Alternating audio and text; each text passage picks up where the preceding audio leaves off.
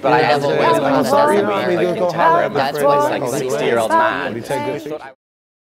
America is like the most closed-minded and open-minded country. America will shut down an idea to the extent of like no one fucks with it. Like we hate that pink hair, transsexuals, homosexual. Everything was been frowned upon. And the second like the right people accept it, it goes to like this turning point. Everyone fucks with it. And then if you don't fuck with it, you're like the weirdo. Even with us, with Afrobeats, is like we're trying to push this culture, and like I deal with all these different challenges of like, yeah, we don't really know the sound, we don't really know the edge that he's going for. And so what I like to look at it is like Afrobeats is our genre, and then there's like sub-genres like Afro pop, you have Afro jazz, you have Afro infusion, like you got sounds from Ghana, from Nigeria, East Africa, from South Africa. We all have our distinctive sound that comes from our region. So Afrobeats has like a dance hall kind of pop, feel good, African kind of ambiance to it. It's dope to see how it's happening because everybody's slowly coming over. They're doing some concerts, some gigs. They're going back to the continent. No, I'm like the plug out here. These Afrobeats guys, they know. They come through, they got to go through me because I know the shit out here. You know, the press, the media, the relationships. I've been out here creating my vibe for years now. And like